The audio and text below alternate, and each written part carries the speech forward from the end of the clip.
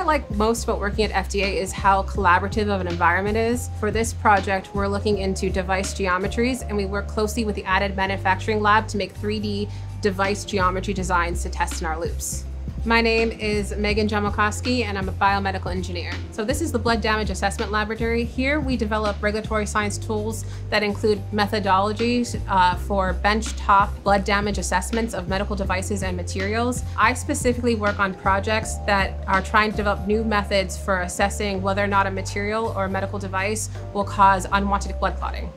To do this, we developed a blood flow loop. For demonstration, we have a loop filled with food-colored water, but normally it would have blood circulating through at a specific speed to mimic what happens in the body or for a specific device, and it contains whatever test device we want in it. In fact, medical devices have been used to treat cardiovascular illnesses and improve patient health for a long time, but blood damage still is a major clinical concern and can increase patient injury and death. So the tools and methodologies we develop can be used by both industry and testing labs to improve the design of the device, as well as the safety assessment of the device for blood damage, and that would increase the efficiency of reviews in a least burdensome manner.